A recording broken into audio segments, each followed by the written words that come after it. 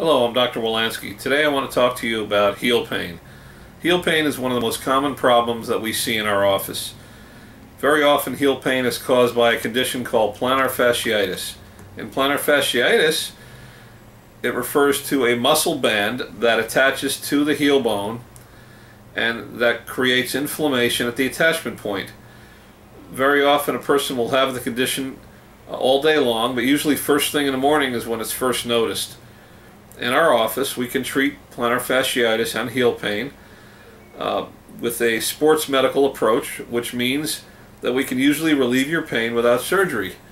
Very often we will diagnose your problem with an x-ray and sonogram, and that allows us to look inside your foot, and we can usually start treatment on the first visit.